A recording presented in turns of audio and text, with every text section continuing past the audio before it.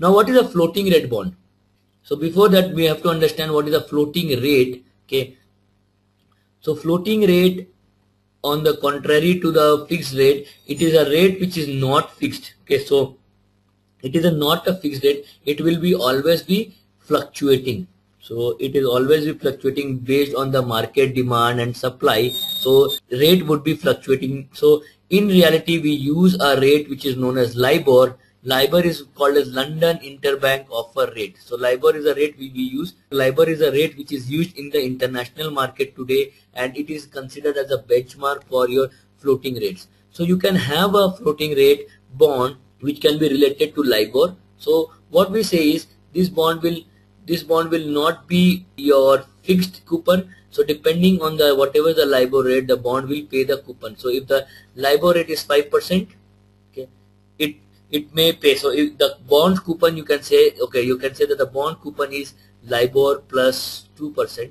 Okay, so it says that whatever is the LIBOR rate, okay, the bond will give 2% above that. Okay, so the coupon is LIBOR plus 2%, or the coupon can be LIBOR plus, let's say, 0.5%. Okay, so it says that whatever the LIBOR rate, the coupon would be 0.5% above that. So that is your floating rate bond characteristics. Okay, however, it is not necessary that it has to be plus only, it can be minus also. So some bonds can say that, okay, we will give whatever the LIBOR rate, I will give 0.5% less than the LIBOR. Okay, so this is what you can have. So what will happen is, this floating rate bond, the coupon will be changing as per the LIBOR rate. So consider, let's say this is the time, the LIBOR rate in the floating rate bonds, okay, are decided at the advance. Okay, so this is, let's say, t equal to 0. So this is your t equal to 0. So what we say is, okay, you have, for the coupon will be paid in t equal to 1, but how much the coupon you will pay over here, it will be decided at this point only. So at this point only you will decide how much coupon will be paid. So let's say the coupon payment is done every 6 months.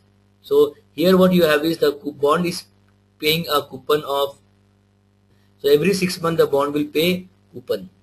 Okay, now this coupon is the coupon rate that is decided over here. The coupon rate you will decide it over here. That means how much coupon will be paid. Okay, so how it will be decided? So here you will find out what is the LIBOR rate.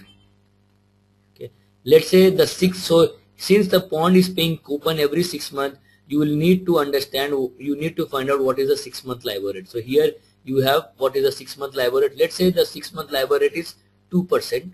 Okay, and the bond's coupon is decided as LIBOR plus 0.5%. So you have said that the bond's coupon is LIBOR plus 0.5%. The 6 month LIBOR rate is 2%. How much will be the coupon you will get over here? 2.5% will be the coupon. So here you will be getting 2. That means, like, what is happening is, in one period before, you know that what is the coupon that you will be getting after one period. Okay, so same way here you will have another 6 month LIBOR rate. So here you will say that what is the 6 month rate. So 6 month LIBOR rate, let's say it comes as 3%. The coupon you will be paying is 3.5%. Please note that for any investment there will always be a required rate. Okay, you cannot have any investment which is not with the required rate. Okay, in this case the required rate is your LIBOR plus 0.5%. So you are saying that I want whatever is the LIBOR plus 0.5% I want.